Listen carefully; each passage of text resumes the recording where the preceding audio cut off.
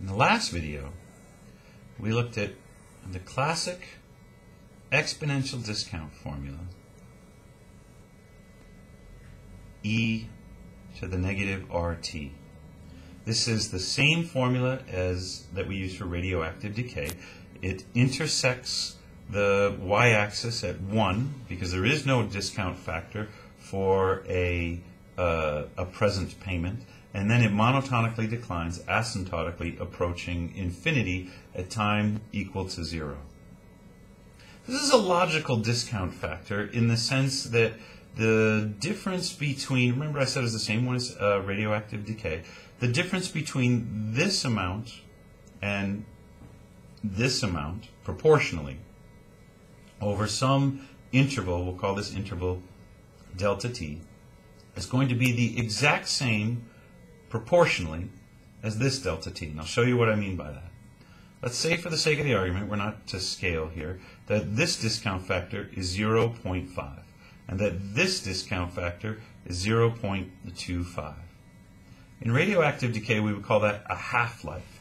At this point, the radioactive isotope is emitting 1/2 the radiation as it did at this point in time. So we'll call this T1, T0, T2. And over every interval delta t called the half-life, the radioactive decay is 1/2 what it was in the previous time. So exponential discounting is time insensitive. Wherever you look, you could say, oh, I'll just start right here. And sure enough, after time delta t, you would be having, relative to where you started, the discount factor. So both radioactive decay and the exponential discount factor work this way. We know that the present value of any future payment we'll call A, and I'm going to call this A1 or A2 or A to the n.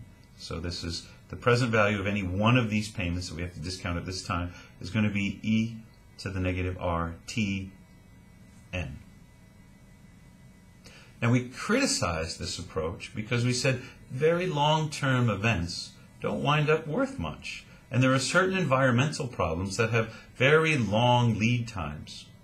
And if we apply a financial discount factor to an environmental problem with a long lead time, then there would be no rationale by which we would make significant sacrifices today for benefits that don't show up until several generations later. We said in the previous video, this is the problem of intergenerational equity. Remember, the discount rate that is expressed here is an expression of time preference. Do we want our benefits now, or are we willing to be patient to wait until later? And when we use exponential discounting, then we would have an extraordinarily low discount rate that doesn't correspond to our financial opportunity costs at all in order to justify waiting several generations. I used the example of 200 years. We could use the example of 100 years. So I said in this video I'd show you an alternative way of looking at it. As a matter of fact, e to the negative RT is not the only way that you could reasonably expect to discount future events. Let's look at another function. And that function would have a shape like this.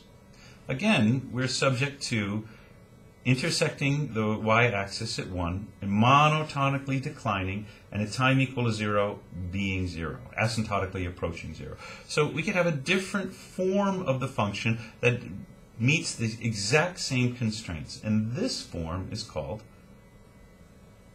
the hyperbolic discount factor formula.